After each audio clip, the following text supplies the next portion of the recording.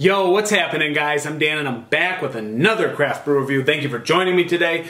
Please feel free to hit that subscribe button, but you don't have to. Thanks for clicking on this video anyways, guys. Today we are working with the Perfect Disguise. This is a double IPA from Dogfish Head, guys. So we all know Dogfish Head. They do a lot of beers and very, very well. They're kind of that West Coast malty vibe. 60 minute, the 90 minute.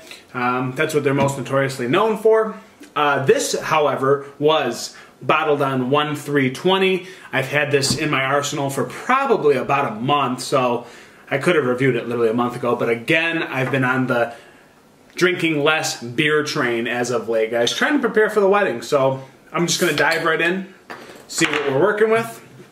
I did cap it, but let's, you know what? Now we have the capability to look at our phone, kind of bring a little bit more info to the video, guys. So this bad boy is 8%. It's 70 IBUs. We have a lot of jibber jabber, but underneath it we have hiding deeper behind the German disguise is the double dry hopping of an American Double IPA with nearly 4 pounds of German and American hops per barrel. It brings tropical flavors, citrus, tangerine, mango, gooseberries, and peach. So let's see, guys. That's pretty specific, but let's see what I'm getting out of this one. It feels really good to be back. Let me tell you guys that. So again, that's the label. Hopefully I can get a focus. It doesn't look like it focuses that well on this camera. But yeah, I'm getting some juicy tropical notes for sure out of this, right out of the gate, guys. But let's jump to the appearance real quick. Again, on this camera, it looks very burnt orange, but it's not. It's more of a golden honey, yellow dash of amber in it, guys. There's a nice soapy head with about a finger or pinky finger's worth. Looks pretty creamy, looks very carbonated, and it's got a little bit of opaqueness, guys. It's dirty haze for sure. I mean, it's definitely not clear. So let's go to the aroma. Nice bready, malty front on this, guys. Like a wafery kind of cracker with a little bit of like honey jelly on there, if you will, to be really specific. I do get like some peach vibes out of this.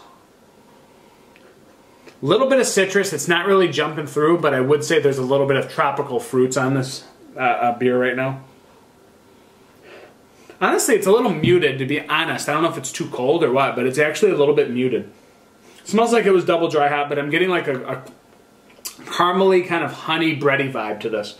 Dash of citrus, a little bit of peach, and maybe some tropical fruit, guys. So she looks nice. Let's go for a cheers, guys. This is Dogfish Head. Perfect Disguise.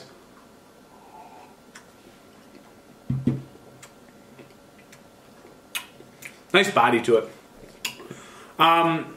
It's a medium mouthfeel. It's definitely got like chewy tropical fruit notes. I mean, it's viscous, it's thick, it's dense.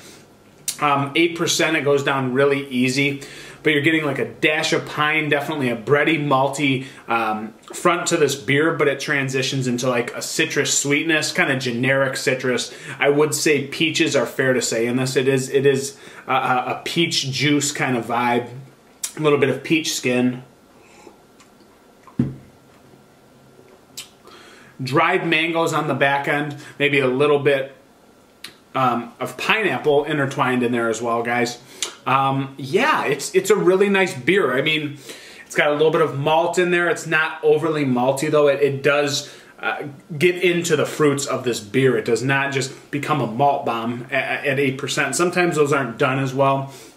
With a higher ABV, I consider 8 kind of a higher ABV now. That's right in the right wheelhouse of a double IPA for sure. It's on the lower tier of it.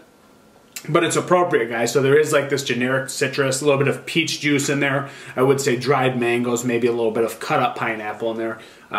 Hint of pine, a little bit of honey sweetness, caramely doughiness to wheel it and ring it all together, guys. Quite smooth, not too bitter on the back end. Really enjoyable beer. I'd say it gets the job done for sure, guys. Another well-executed beer from Dogfish Head. So no surprise there. For me, I would say that this is about a 3.9 out of 5.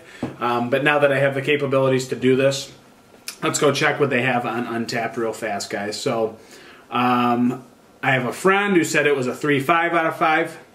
And I don't know, guys, I didn't look. Maybe I did see it in my subconscious because I don't remember looking.